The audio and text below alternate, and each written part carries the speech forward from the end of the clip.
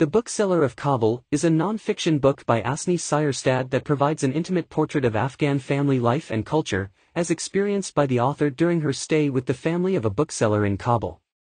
The book explores the complexities of Afghan society, including issues of gender, religion, and politics, and sheds light on the challenges of daily life in a country torn apart by war and political turmoil.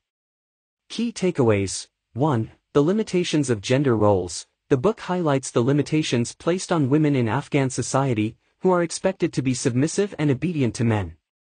Through her interactions with the women of the family, Seierstad exposes the injustices and hardships endured by women in a patriarchal and conservative society.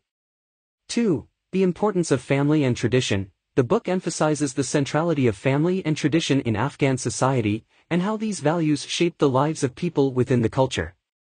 The family to whom Seierstad becomes close is shown to be tightly knit and loyal to tradition, yet also struggles to reconcile tradition with the demands placed on them by modern society. 3. The impact of war and politics. The book provides a window into the everyday effects of conflict and political instability on the lives of ordinary Afghans.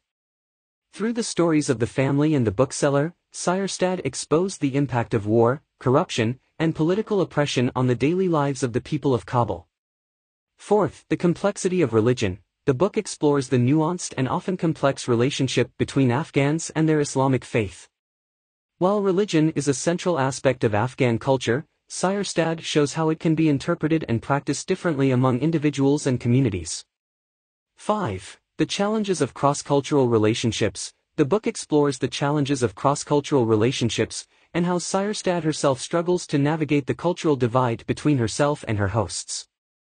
Through her experience in the bookseller's home, she exposes the misunderstandings and challenges that can arise when people from different cultures attempt to communicate and relate to each other. Overall, The Bookseller of Kabul provides a powerful and engaging exploration of Afghan society and culture, drawing on both the author's personal experience and extensive research. The book offers a fascinating portrait of a complex and often misunderstood country, and highlights the human experiences and emotions that shape the lives of ordinary Afghans.